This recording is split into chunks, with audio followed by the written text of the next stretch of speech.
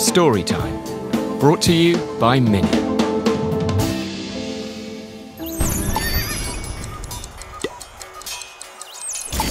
Hello, I'm Cerrie, and this is the story of Goldenwing and the Enchanted Tower.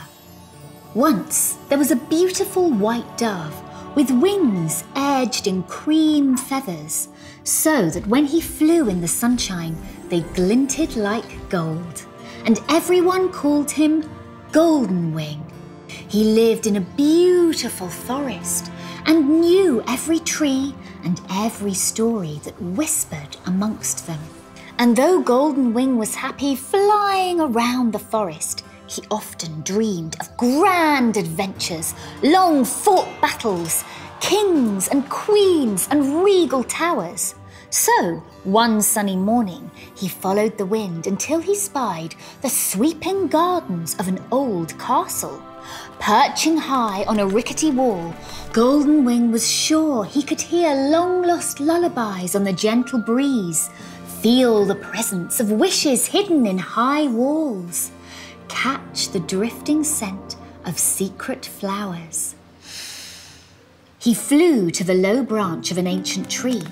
From deep inside the gnarled tree trunk, he heard a gentle twit-woo! He sidled closer and saw the wide old eyes of a sleepy owl. She said her name was Queenie.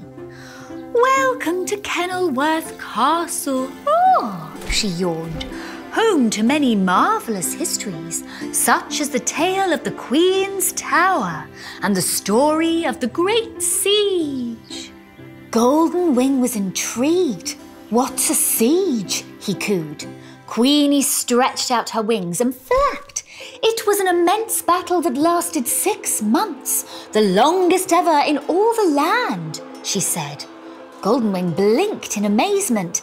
This was the kind of story he loved.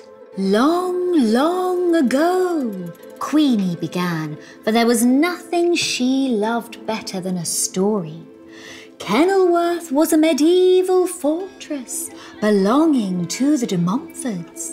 One day King Henry III attacked the fortress, and a terrible sadness fell across Kenilworth. The children stopped singing. The servants stopped serving. The horses stopped galloping. Goldenwing ruffled his feathers. Then what happened? The de Montforts were brave. They gathered crops from the fields and gardens and stored bread and milk in the kitchens. Then they closed the castle doors, keeping everyone safe inside. "Did they defeat the king?" gasped Goldenwing.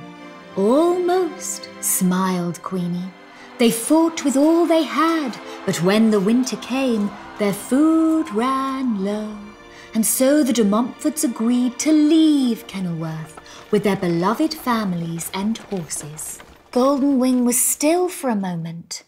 "You can still hear the murmur of the children's farewell lullabies echoing in the corridors," said Queenie gently. Goldenwing remembered the melody he had heard earlier. He stretched his wings, soaring up and across the gardens to shake the sadness away. Queenie flew gracefully beside him. Goldenwing blinked in awe at a soaring tower that rose up in front of them. "Does the tower have a story too?" he called. "Of course," Queenie cooed. "Many years later, a fabulous queen called Elizabeth I gave Kenilworth Castle to her best friend, Robert Dudley." Goldenwing's wings beat with wonder. "You mean she gave him a castle as a present?" Queenie laughed and nodded.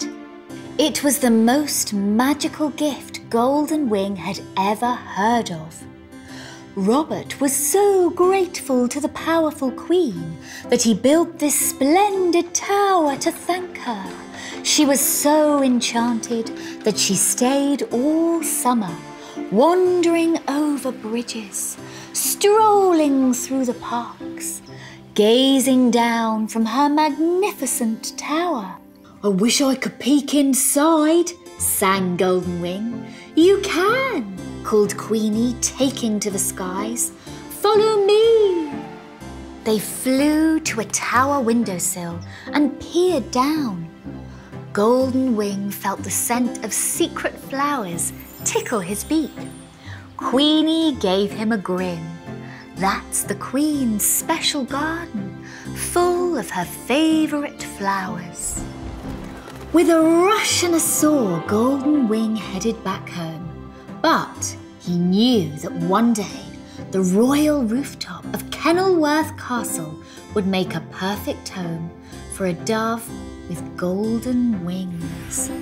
A dove like him. For there were so many majestic stories for him to learn, its history would fill his heart forever.